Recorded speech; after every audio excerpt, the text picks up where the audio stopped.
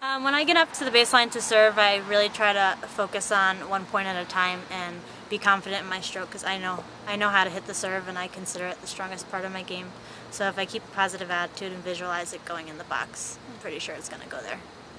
I have a bunch of sticky notes on my racket. Most people don't usually do this, but sometimes in the match I forget the simple things, and by keeping it right on my racket when I'm ready to either go serve or return someone else's serve, I can remind myself of the little things that'll make my shots better. Hey, how's it going? I'm Matt Kelly, sports editor of the Ithacan.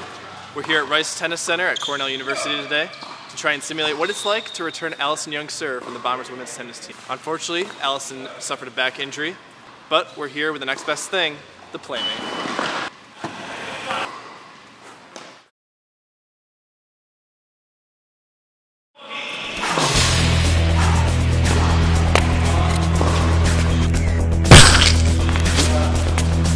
Taylor Palmer, assistant sports editor.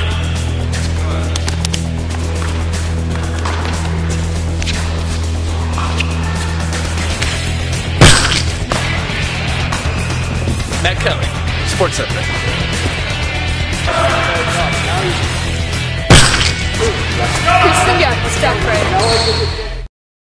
Allison Young has more than an average serve.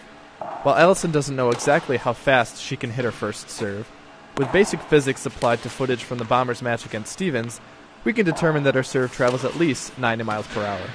So, we cranked the slam up to 90 miles per hour and dug into the baseline to see just how tough it is to return Allison Young's serve.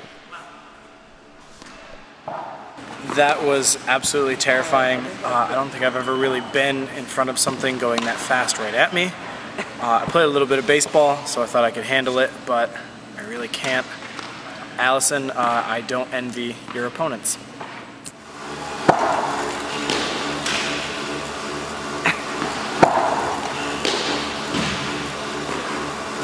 It was tougher than I thought.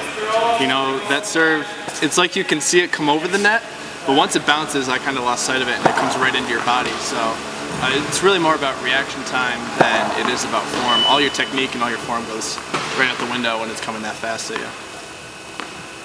Good job, Allison.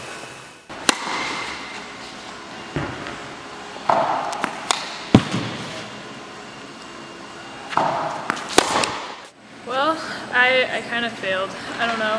I don't think I was as good of a tennis player as I thought I was going to be. Yeah, generally the balls that I actually did manage to hit didn't actually go on the court. But yeah, so basically I'd never play against Allison Young.